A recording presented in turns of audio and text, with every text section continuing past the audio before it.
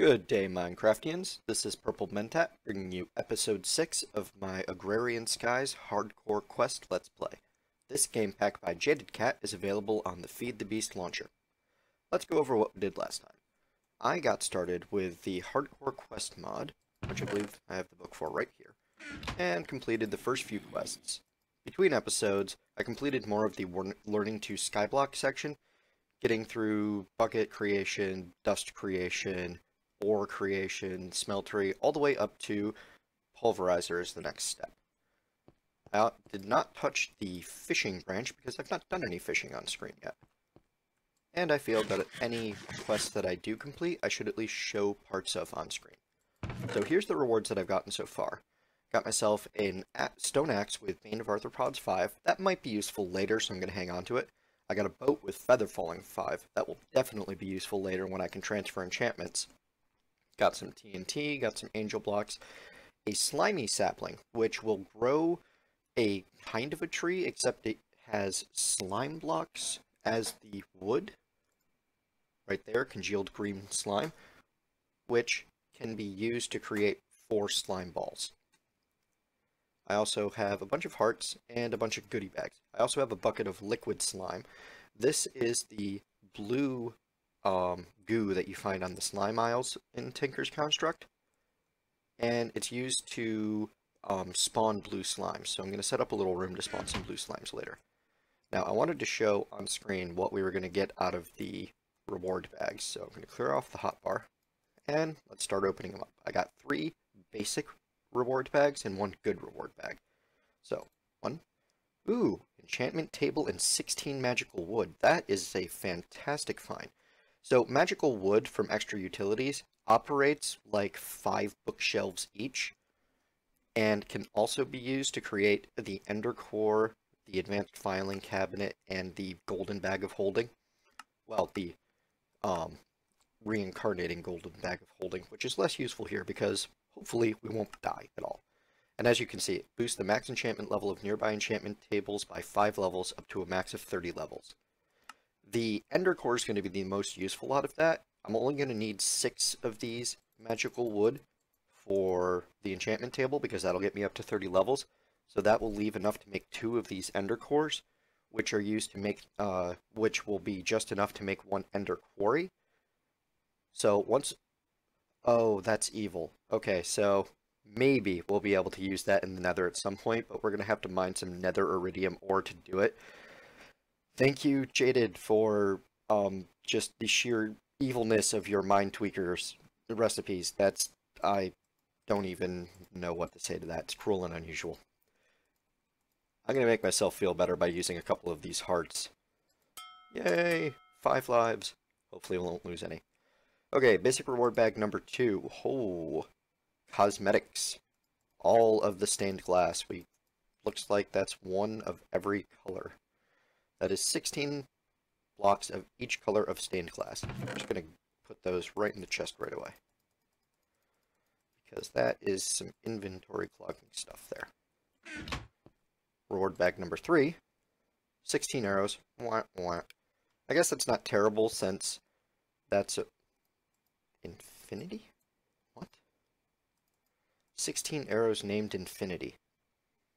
That is weird. I don't think that's anything except they were named Infinity, because it shows the block ID as the item ID is number 262 from default Minecraft. Probably just a bit of a troll. Okay, and the good reward bag included 1 red herring. That's probably another troll reward.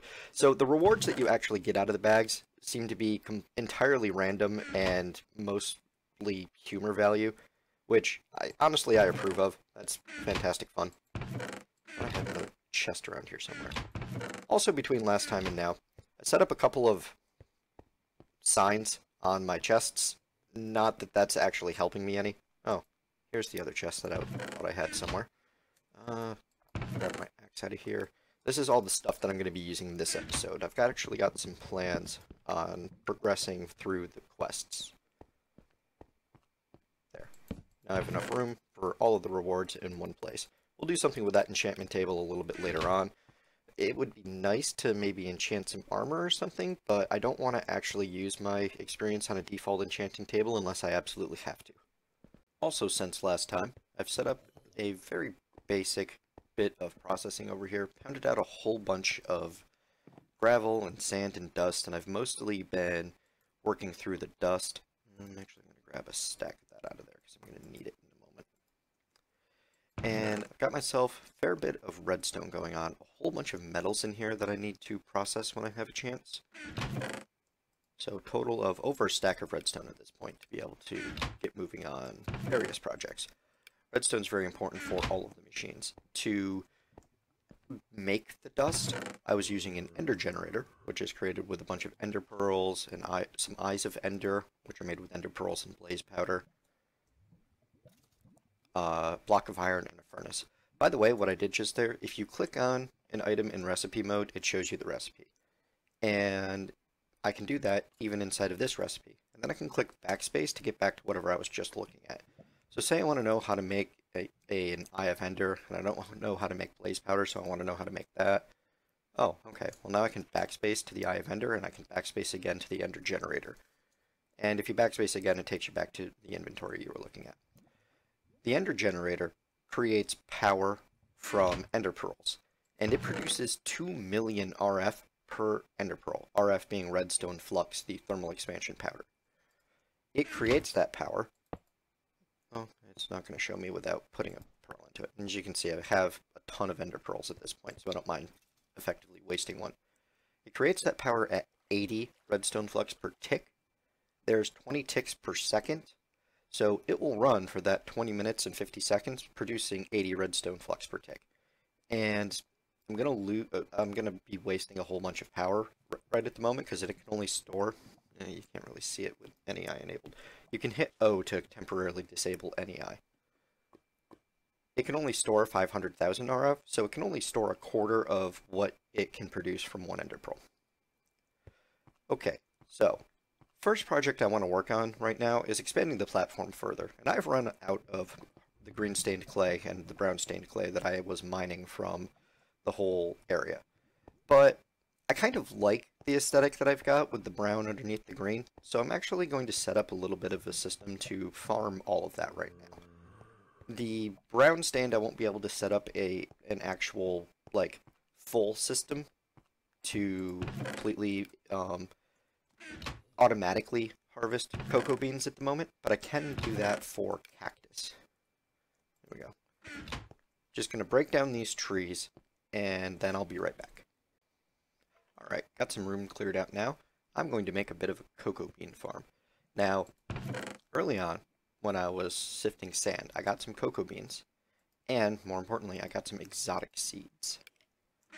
Exotic seeds, when planted in the world, and we grab some bone meal here to speed this process along, become jungle saplings, which bone meal those to grow. And then, forgot my crook. This is a bone crook. I'm not sure if I showed the recipe on this, but it's just a bunch of bones in a line. And it has 406 durability. Still uses 2 per leaf block, instead of the 170 or so that a stick crook does. And because jungle saplings don't drop very frequently, I'm going to make myself another bone crook, so that I guarantee I get as many jungle saplings out of this as I can. Also, I'm using a new food source. I ran out of bread and decided that I've got a lot of potatoes here. It's time to use those in a way. These are fries. They're a nourishing light meal. You create them with potato, salt, which you've seen how to make, and bakeware, which is either bricks or glass in a crucible formation. Not crucible, smeltery controller. Chest for those vanilla players out there. Alright, a couple of jungle saplings, that's fantastic. If I can get 4 out of this, then I can start collecting some vines too, which I'm not sure if those will be useful, but I still like them. They're like free ladders if you give them the time to grow. And in a skyblock, anything that can grow down for a significant period of time is useful. Okay. taller. And I need to not walk off the edge here. Because while that wouldn't be a complete end to the map at the moment, as I have 5 lives, I believe, it would still be less than great because I've got some useful stuff on hand, like my quest book and my only cocoa beans. Sort of why I want to expand the platform. Less chance of sudden hilarious death syndrome. An affliction known only to those who play Jadedcat's games. Alright, so you can plant cocoa beans on a jungle tree, and they will slowly grow. You can make them grow faster by bone mealing them. Once you bone meal them a couple of times, that's 100% grown, that's what it looks like. They break pretty easily with a couple punches, and you get much more than you put in. And I'm going to fill up both of these trees with cocoa beans. Now, the reason I want them is so that I can make the brown stained clay. And I believe it only takes 1 cocoa bean to make 16 brown stained clay. So I've got plenty to make, you know, multiple stacks already. I'll probably just fill up the 1 tree for the moment. Get these bone mealed and harvested. They grow pretty quick on their own because they're not a useful food source without other extras. You can use cocoa beans to make cookies, but you need 2 wheat to make 8 cookies, and they only restore half a heart. And there's that brown stained clay. You use hardened clay and cocoa beans. It can also make brown wool out of 8 wool and cocoa beans. You can use brown stained glass.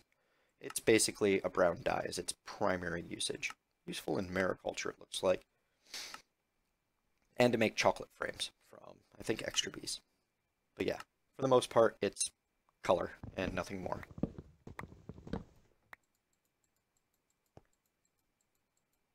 There we go. I'll keep these on hand, and I'll expand that later, slowly. So, now I need green. And to get green, I need cactuses. Because cactus green is the easiest to get vanilla dye, or the easiest to get green dye, which is made by smelting cactuses. To get cactuses, I need the cactus seeds that I got from sifting sand early on. And I'm going to need to build a bit of a system because the cactuses I can set up to automatically grow and collect. And I'll be right back once I have the materials to do that. And I'm back. So, automated cactus farm. This is going to be fairly familiar to anyone who knows how cactuses work, so I'll run through it very quickly. These cactus seeds can be planted on the sand. I'm going to set down a barrel right here. I'm going to put a vacuum hopper on top of it, and I want to set that vacuum hopper to output down into the barrel. And I'm going to put a stone brick to that side and to that side. Because the great thing about cactus is they can't have a block right next to them, or they break into an item. However, they'll still happily grow in this state. Once that second block of cactus appears, it'll notice I'm next to an item, pop off, get sucked up by the hopper, and dropped into the barrel. Very simple. Now I can collect large amounts of cactus without ever needing to pay any attention to it. That'll get me 64 stacks of the stuff. And then I'll be able to smelt it down in a furnace, probably build a better solution to that, either this episode or next. We'll see how we do on time. To get the sand, I used the Pulverizer, because I'm tired of pounding things with a hammer. Now, this Pulverizer I made between episodes so that I would be able to create all of the sand and dust and gravel and such that I've been sieving to get the metals. We're going to go over the details of how all that works in a moment, but the most important thing to know is that the Pulverizer basically replaces the hammer in terms of how it affects cobblestone, gravel, and sand. And it gives you a small bonus. If you use cobblestone in the Pulverizer, you get gravel and a 10% chance of sand. If you use gravel in the Pulverizer, you get sand and a 10% chance of dust. And if you use sand in the Pulverizer, you get dust with a 10% chance of dust. So you get slightly more out of your cobblestone, not that cobblestone's exactly a rare resource. You'll note that we now have the ability to create all of the dyes, and in fact, there's a whole bunch of these cocoa beans growing already. Wow, those go fast. But we don't have any way to create the clay. Well, that's the next step. And I'm sorry to say, but this lamppost is in my way. It's pretty, but I prefer to have the space to work with.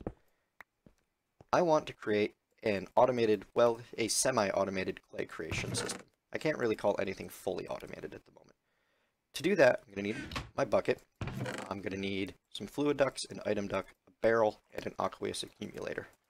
Also, a plain old regular vanilla hopper. No need to upgrade that. Hoppers are very useful and frequently ignored by the modding community. The reason for that's pretty simple, actually. When they first showed up, hoppers were very much lag monsters. But thanks to, I believe it was Professor Mobius's Evoc mod, they became tick efficient to use. They stopped taking up nearly so many CPU cycles. What was happening was they were checking every single tick to see if they could grab an item from up top or put an item down below, and it was just causing a lot of lag. Now, I'm not sure exactly what was done to fix that a bit, but it's definitely a lot kinder on CPUs these days than it used to be. I want to get a block there, but probably too dangerous. Let's see. Do that. I can do something like that. I can put down some green, actually, because I know I have a block underneath. And there. Still not perfect, but we're slowly getting there. And then another water bucket. Okay, so to create clay, I need water and dust in a barrel. I can pipe water into that barrel from an aqueous accumulator. So if I stick that barrel there, you'll see it's already full of water. And I can toss the hopper on top of that, pointing into it with some dust, and I'll put the dust in the barrel. Already, there's clay. Now I just need to extract it, which I'm going to do with an item duct right there on the bottom. It has to be the bottom. You set that to output. Go and grab the chest that I forgot and to craft, and a lever. Apologies for being slightly stuffy today. I think I've got myself a bit of a head cold. I know it's affecting me. I know I'm sniffling a bit. So, you turn it on, it pulls out the clay, instantly fills with more water. I've got a couple of stacks of dust prepared that were just waiting for me to set the system up on camera. Clay, out, clay. And that's a fairly quick rate of clay production. So I've already got 16 clay. To turn that into hardened clay, I need to cook the clay block in a furnace.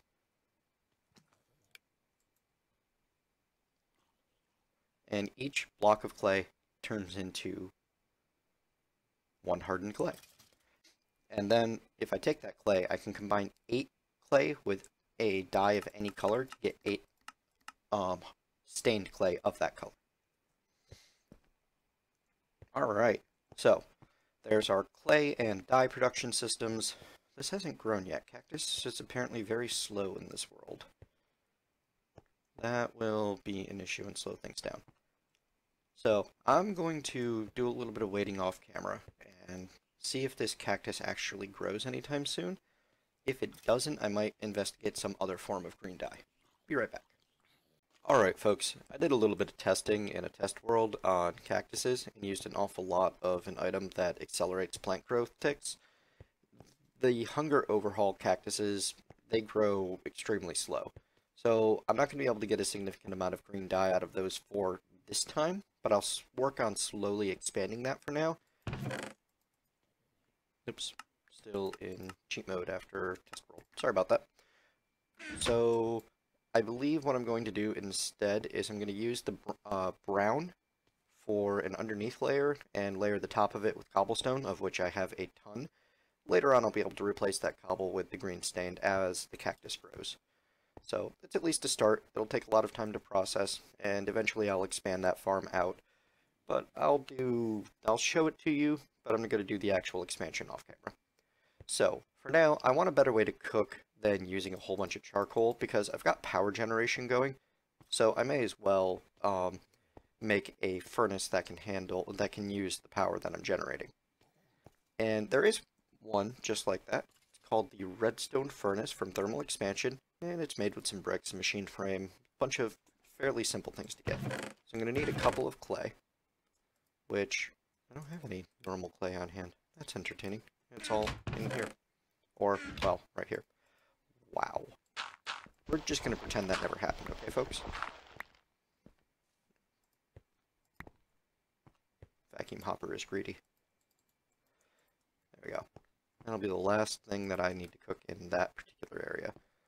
I'm going to need some copper, some redstone, some gold. You need 2 gold, 4 iron, I think at least 4 glass. Start making some of the components right now. I need a redstone reception coil, which is made with gold and redstone. One of those. I need a machine frame, gold, iron, and glass. One of those. And then I just need the copper ingots and the bricks. So, wait for the bricks to be done, and I'll be right back. There we go. Bricks are all cooked up. Couple of bricks. And 1 redstone furnace. 2 copper, 1 redstone reception coil, 1 machine frame, 2 bricks, and a redstone furnace. Gets me a redstone furnace, or a redstone dust. Alright, so I've got my redstone furnace. I'm going to set it down right next to the generator for now so that it can pull power.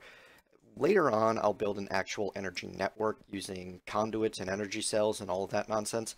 At the moment, though, it's just not something I am too worried about. I only have the 2 machines that I'm going to be running for the moment. Probably next episode, I'll focus on how to create a more advanced thermal expansion energy network. To finish off this particular episode, though, I wanted to show you a couple of things that I've been using.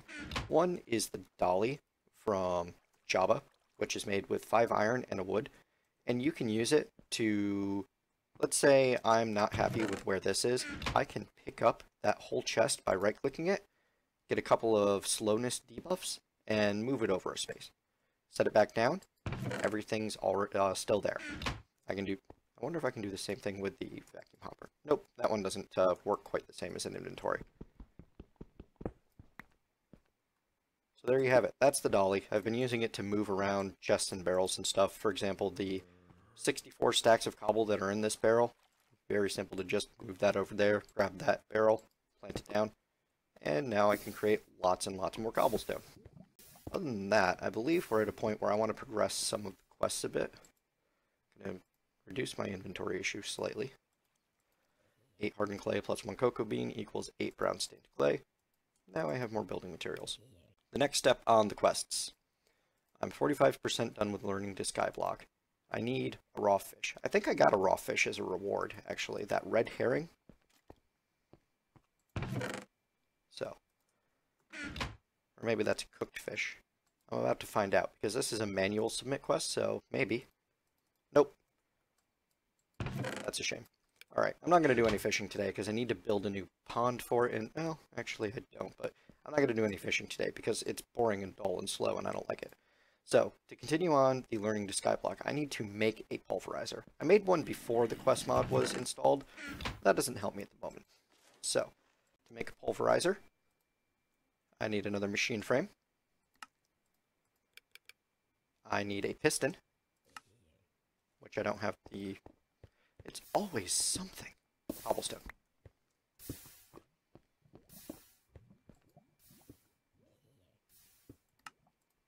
And I made that with an aluminum ingot. I need another redstone reception coil. And then copper and flint, plus those 3 building blocks, gets me a pulverizer. Now if I go check my quest log, I'll see, oh look, I made a pulverizer. And I'm going to pick my reward bag. There's my reward bag. I thought it was supposed to give a full heart. Nope, quarter of a heart. So deposit that quarter of a heart in here.